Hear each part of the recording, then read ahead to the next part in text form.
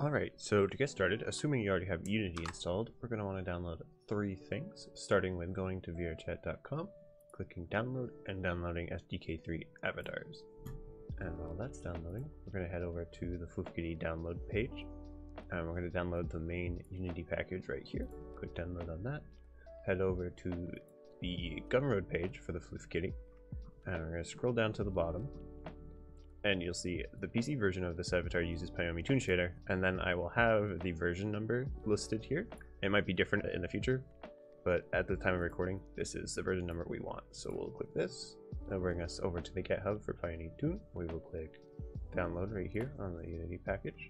And once those files are finished downloading, I'm just going to drag them over to the desktop. You can save them wherever you want. And then we're going to want to launch the Unity. Once our Unity loads, we will start by dragging in the SDK3. Let's just hit import. And once that finishes importing, we're going to want to 𝗵𝘃𝗀𝗀𝘂𝗂𝘀, click import.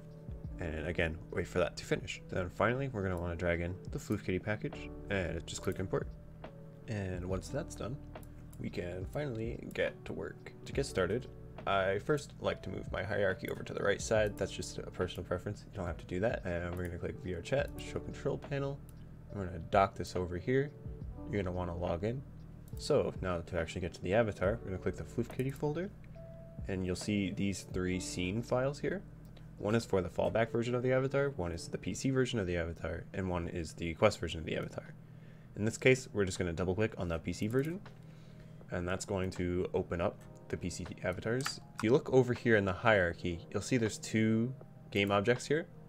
One says PC jacket, one says PC hoodie. So these are basically just like folders. This one contains all the jacket floofs, and if you hide that one and show the hoodie one, these ones are all the hoodie ones. Some people get confused by the fact that there's no clothes on the avatars, but if you go to any of the avatars, click the drop down, and you go to blood shapes, the clothes are actually there, they're just hidden by default. If I change one of these, you'll see the different clothing. Only difference between the hoodie and the jacket is everything else is the same. Like, both have all of the clothes, besides, like I said, one has the jacket, one has the hoodie, if that makes sense. So that is up to you which one you want to use. So to actually upload the avatar, you can head back over to your VRC SDK. In the builder tab, you'll see each avatar in the scene here that we have shown. In this case, let's say we want to upload the 𝗃𝗲𝗃𝗀𝘃𝗲.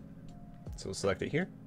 Let's click build and publish for Windows. You may see this pop up saying the materials aren't locked. Just click OK. It will lock the materials. And once that's done, it'll bring us over to the game tab, and we will see this menu here.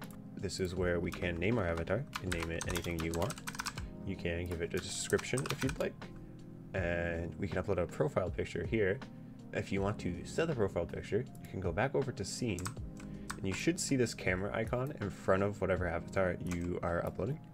Click that, and then click this little red square here and drag up, and we'll just go right up to the profile picture like that, and you'll see in the preview here, that's what we want. I'm not sure why it's blank here. It shouldn't be blank, but we're not going to worry about that. We're just going to agree, and we'll click upload. So once that's done, you should see upload complete, and then we can go and check to make sure everything is working well in game. Alright, so here we are in game, and we should see our avatar in our inventory here, and here it is, my Floof. Just click that, change it to the avatar, and everything should be working as expected. We can go in here, put on some clothes, and everything is good. So that's really all you need to do to upload the avatar, completely default. If you want to upload the Quest version of the avatar, you can actually go back, click on the avatar that you uploaded.